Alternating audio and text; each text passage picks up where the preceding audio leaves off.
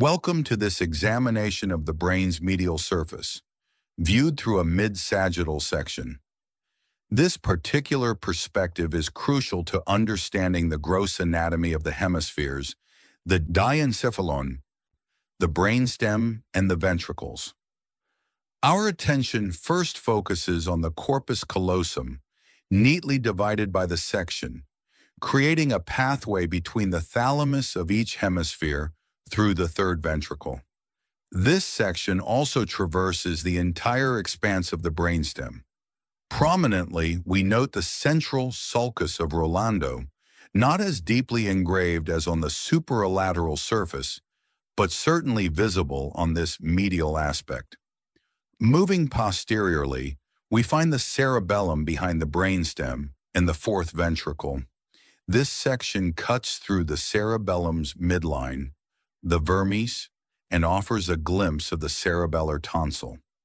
This mid-sagittal section traverses the third ventricle at the midline, revealing the intricacies of the diencephalon region. Here, the thalamic portion of the diencephalon is demarcated from the hypothalamic part by a groove known as the hypothalamic sulcus. This sulcus originates at the foramen of Monro, or the interventricular foramen, and culminates at the aqueduct of the midbrain. Our view captures the optic chiasm at the anterior aspect of the hypothalamus, with the mammillary body positioned just posteriorly. We can also differentiate the tripartite structure of the brainstem, the midbrain, the pons with its anterior bulge, and the medulla. The midbrain hosts a narrow cerebrospinal fluid channel, the aqueduct of the midbrain. Located posteriorly to this aqueduct, within the midbrain itself, we find the superior and inferior colliculi, collectively known as the tectum. We delve deeper into the medial surface of the cerebrum, with the brainstem and cerebellum removed for clarity. Our primary focus here is the corpus callosum, a substantial bundle of white matter that bridges the two hemispheres. This large C-shaped commissure stretches across the brain's midline beneath the cerebral cortex, connecting the cerebral hemispheres and forming the most extensive part of the brain's white matter.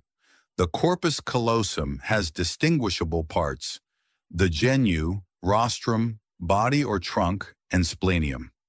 Within each cerebral hemisphere lies a space brimming with cerebrospinal fluid, known as the lateral ventricle. We also observe the septum pellucidum, a membranous structure that separates the anterior portions of the lateral ventricles of one hemisphere from the other.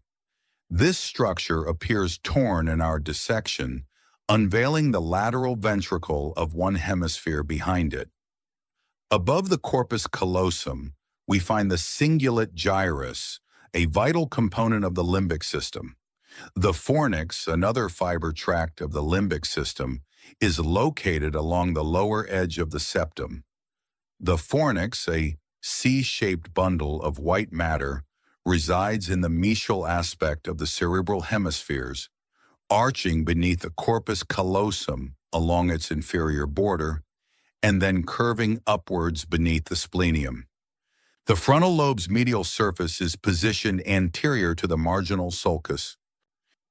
The parietal lobe is nestled between the marginal sulcus and the deep parieto-occipital sulcus. Now visible, the occipital lobe is divided primarily by the calcarine fissure, with the primary visual area, or area 17, located along its banks.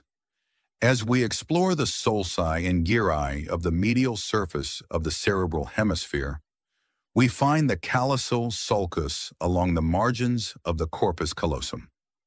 Above it, we have the cingulate gyrus, an arch-shaped convolution. Its frontal portion is known as the anterior cingulate gyrus, or cortex. The cingulate sulcus, a feature of the cingulate cortex, separates the frontal and parietal lobes from the cingulate gyrus and terminates as the marginal sulcus. It sends a branch, the paracentral sulcus, to separate the paracentral lobule from the frontal gyri. From anterior to posterior, we observe the anterior parolfactory sulcus, subcallosal area, posterior parolfactory sulcus, paraterminal gyrus, and finally the lamina terminalis and third ventricle. The paracentral lobule, a continuation of the precentral and postcentral gyri on the medial surface, serves as a higher center for micturition and defecation. Finally, we pinpoint the isthmus of Cingulate gyrus, a narrow region located between the splenium of Corpus callosum and calcarine sulcus.